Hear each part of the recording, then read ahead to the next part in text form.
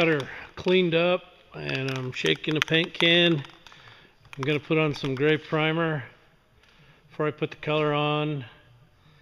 Covered up the car so I don't get any overspray on it.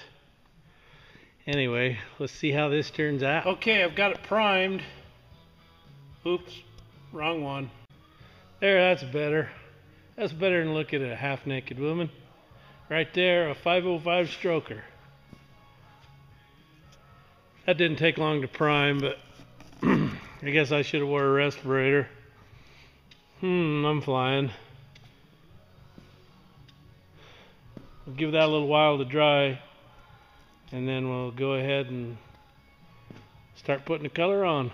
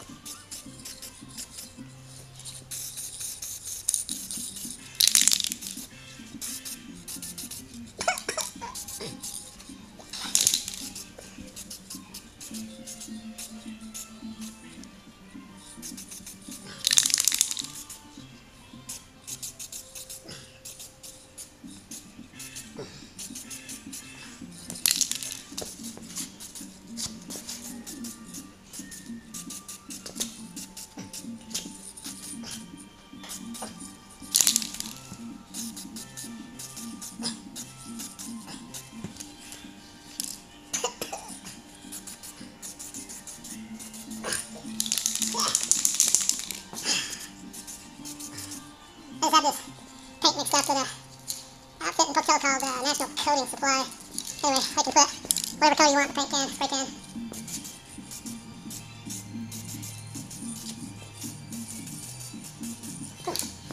That's gonna take a while. Okay, got the second coat on. She's looking pretty good. Just give it some time to dry good now. Nice and shiny.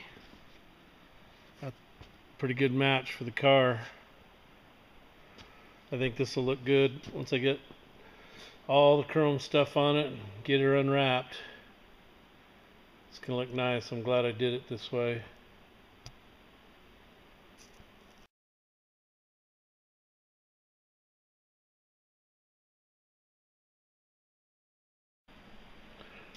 Oh man.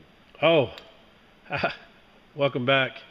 I wanted to show you my $900 Harland Sharp roller rockers. These came on the engine originally that came with the car, and whoever built this engine put $900 Harland Sharp roller rockers on a set of old Chrysler 906 cast heads. They didn't have any port work or anything special, and then they used these factory Chrysler hold downs. It's just a stamped cheesy piece of metal. So I bought a kit from Hughes Engines, and it's these nice big heavy cast hold downs, the ARP stud and the nut to go in them. And then I also bought a shim kit, which is these silver colored shims here. They didn't have these shimmed at all either, and you got to shim them for side to side movement, and then you've also got to get your tips centered over your stem. So it took quite a while to do this. Take it off, put it on, take it off. I put a bunch of marks on there telling me which way I needed to move it. But I'm getting ready to put on my valley tin and my intake manifold permanent. I've painted the valley tin purple to match the car. Painted the engine, looks good. And so I'm getting ready to do that next.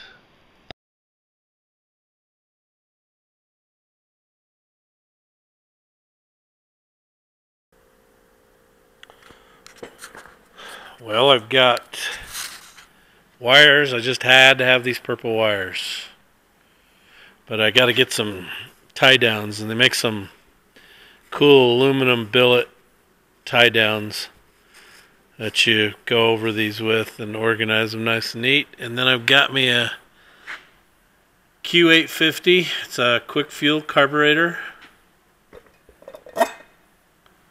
That I think I got that from Summit. Looks like a lot like a Holly, but one thing I forgot to get was a fuel rail. So I need to get that fuel rail and get some headers coming. And what else? Oh, I want to get an MSD ignition system for it. Something with a rev limiter on it. So I need to get that. And keep chugging along. We'll be ready for the dyno for long.